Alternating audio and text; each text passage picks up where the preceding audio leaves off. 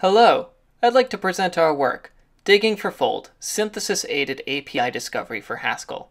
I'm Michael B. James, a PhD student at UC San Diego. Most programmers don't want to repeat themselves. If there's an API to do a job, it's better to use that instead. APIs reduce code repetition, but it's tricky to figure out how to use an API. We call this the API discovery problem. That is, with an idea of the function you want to write and given a library of functions, how do you find out what you need and put them in the right order to accomplish your task? We approach this problem in the Haskell programming language. Haskell, a strongly typed, highly polymorphic language, makes it easy to reuse code. Everything is so generic and easily composed together. But that genericity is like playing 4D chess. It makes finding the right API call or calls to use harder, because so many different API calls might fit together in so many different ways. Thankfully, Haskell already has a tool to help its users with this API discovery. Ask just about any Haskeller how they look for a library function, and they'll tell you that they use Hoogle. Hoogle is a search engine for Haskell that lets you look for a program by type. Here, I can search Hoogle for the list concatenation function in Haskell. I know it should have the type list A to list A to list A, but what's it called again? Ah, right, plus plus. But what if the task requires composing several function calls together into a snippet? Hoogle can only help if there's a single library function that does the job. Consider the task of removing adjacent duplicates from a list. So on the list 1121, we expect our deduplication dedup to output 121. In Haskell, I can write this snippet using functions from the standard library. It's both shorter and more idiomatic than writing it with explicit recursion. It works by grouping adjacent identical elements into non-empty lists. Then it maps over that list, extracting the first representative element from each group. Dedup's type is more complex than just taking a list to a list. It needs to be able to check for equality of elements, so we need what's called a type class constraint. Its type is eq A to list A to list A. To help programmers discover snippets like this one, we built Hoogle+, a tool for API discovery in Haskell. Its web interface is similar to Hoogle, but under the hood it uses program synthesis to search for compositions of functions from popular Haskell libraries. Here, I search for dedup's type, eq A to list A to list A. It returns synthesized programs as it finds them, and we can look through the results. I'm not sure about concat group here, so I can add an example to check. No, it should have returned the singleton list 0. And the next one returns bottom, or crashes, on the empty list, so that's not what we want. This third one, well, I'm not sure, so I can edit one of the examples and change it to something that might show us. Alas, it's not quite right. When the type itself is too ambiguous, you can add an example. So I'll put in our running example, and this should return the list 121. And Hoogle+ will search again with this type and test to return results fitting both. And the top result is the one that we want. Map head of group of x's deduplicates our list. In the rest of this talk, I'll highlight 3 main challenges we had to address to create Hoogle+: more specification variety, filtering results, and comprehension of those results. At the end, I'll discuss our evaluation of Hoogle+ with a user study. How does the user communicate to the synthesizer which program they want? In a type-heavy environment like Haskell, searching by a type is quite natural. In fact, the synthesis engine powering Hoogle+ requires a type to perform search efficiently. But Haskell types can get complicated. I mean, look at dedup and an example. Dedup's type requires an equality type class to check and remove adjacent equal elements. A beginner might be uncomfortable with this or other complex types. They might instead be more comfortable providing a couple input-output tests. They may provide 1211 and another on a list of characters.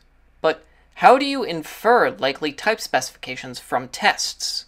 For the user, Hoogle+ makes this easy. The user doesn't need to include a type. They just put their tests in as their search specification. Then they search, and Hoogle+ offers some types that they could have meant. And there, in the second result, is the eq type that we want. But how does Hoogle+ do this? To see how Hoogle+ approaches this challenge, let's look at those 2 tests. we can make a lattice of the possible generalizations of each of those tests. At the bottom is the most precise type for each test.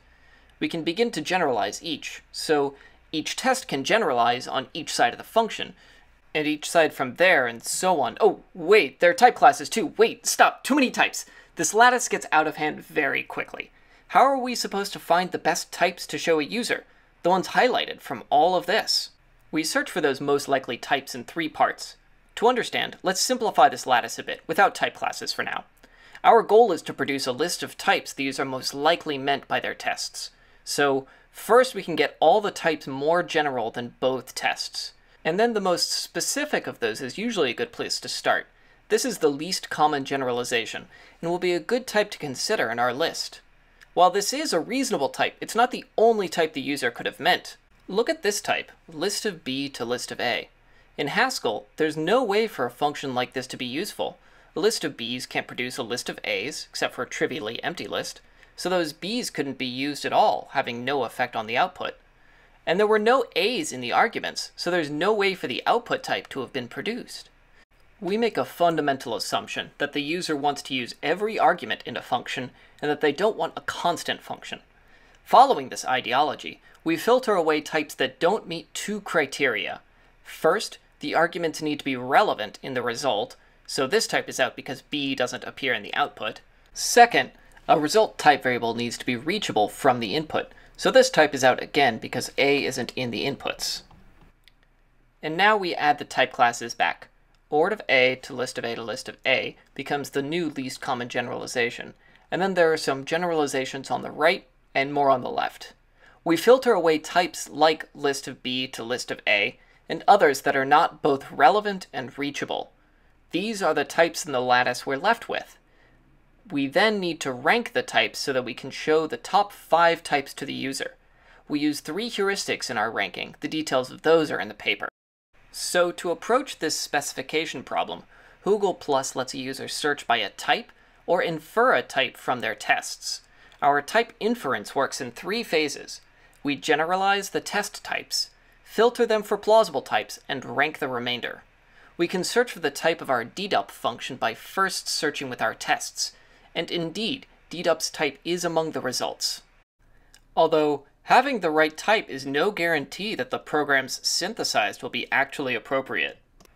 Now imagine the user is searching for dedup by its type, eq A to list A to list A. Notice, however, that most of these results are sort of intuitively irrelevant. One always crashes, like the one with head of an empty list will always crash even if it has the correct type, and the other irrelevant result is a duplicate of another. So how are we to filter away irrelevant programs systematically? Deciding if a program crashes all the time is undecidable. It's also undecidable to figure out if 2 programs are equivalent. We realize that filtering need not be precise. It's better to miss a few relevant results sometimes than overwhelm the programmer with the sheer number of irrelevant results every time. So we use an approximate filtering technique using property-based testing.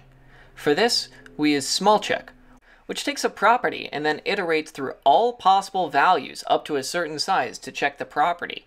It can tell you that either a property holds or that it doesn't and give a counterexample. We test any program OOPSLA produces with smallcheck for 2 properties. First, we make sure that some input produces any output, which rules out the head empty list program. Second, we make sure that there is some input that produces different outputs between 2 programs. So smallcheck cannot find any way to distinguish these 2 programs, so it rules out the second one. Put together, these 2 properties, testing for output and testing to distinguish programs, allow us to overcome our challenges to filtering away irrelevant programs. They ensure the programs we present to the user are of a higher quality than without. We can remove programs that fit the type but otherwise cannot possibly be worth the user's time. Next, we look at how users can comprehend the programs they get back. On our running example, without any sort of usability aid, a user would get a list of programs back, but they'd be asking themselves, are any of these right? Or how are each of these different? Or what about their edge cases? So how do we help users pick the program that's right for them? A user could be asking many different questions about the synthesized programs. Our tool, Google Plus empowers users to answer their questions by giving them the information they need to support many styles of understanding new code. On this same query, with the same synthesized programs, the user can use Google Plus to try their own input on a program, getting a feel for that program on their own. We also present the user with examples generated during the program filtering stage. These can show off how programs differ and about edge cases, like one input when this program returns bottom or crashes. They can also ask Google Plus to come up with more examples for them to better understand how one program acts on different inputs. If they saw an example they liked, they could add it to their search specification and try again. For details on how we generate more examples, check out the paper. In addition to input-output examples, we provide documentation about the components used in a program so the user can get a better understanding of what the library functions do. We evaluated the overall experience of using Google Plus with a user study. We wanted to know, does our synthesizer help functional programmers solve their program search tasks compared to traditional methods? We also wanted to know, how do users of Google Plus specify their search intent? First, we had to choose the appropriate traditional method, so we asked 150 Haskell developers what their traditional method is for code snippet searches. The vast majority of Haskellers preferred to search for small code snippets with Google. Google was the next most popular, with a few people relying on other services like Stack Overflow. Well, that's good. We kind of went all in on the Google Plus thing.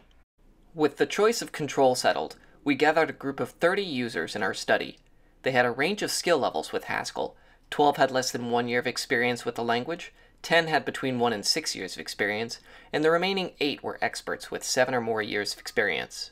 A little about the diversity of this group: 22 were in academia, 8 from industry. There were 24 men and 6 women.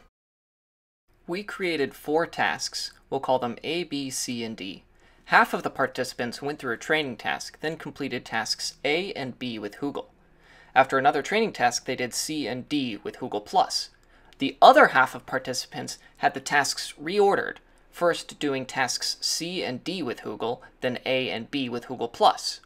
The tasks stressed different key parts of program search and discovery in a highly polymorphic language like Haskell. One task required Haskell-specific data types. Another required type classes. This task was the dedup function we've been using.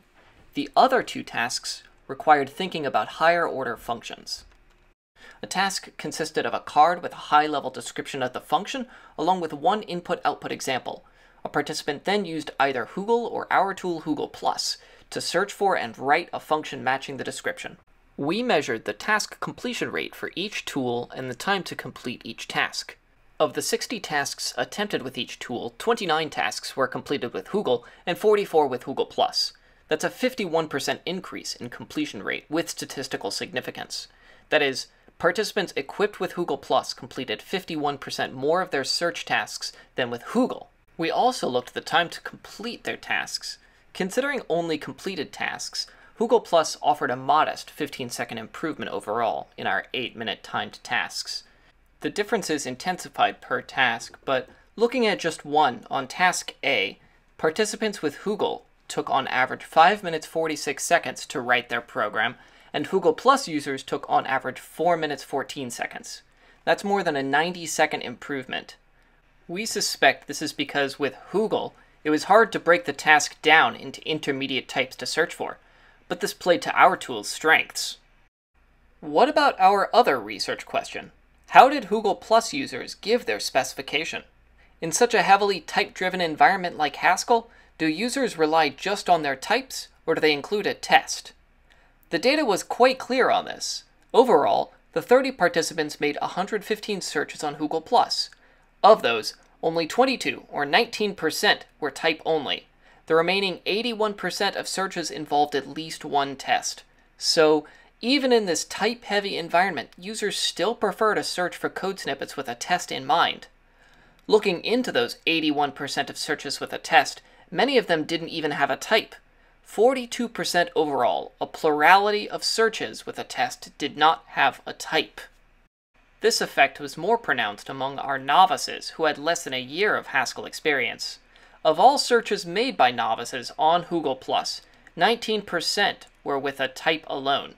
27% had both a type and a test, and a majority, 54% of searches had no type at all in their specification.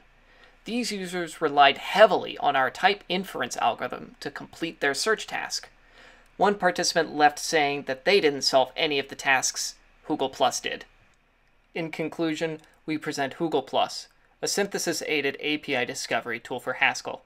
Hugel+ empowers users to complete more API search tasks compared to Hugel as identified through our user study. We needed to overcome 3 challenges to create our tool. We widened the style of specifications possible for our type-directed synthesis engine through our novel algorithm to infer likely type specifications from tests. We filter away irrelevant synthesis results using property-based testing. Lastly, we support many styles of comprehending synthesis results by providing automatically generated examples. Hugel+ is available for you to play around with at hplus.programming.systems. Thank you.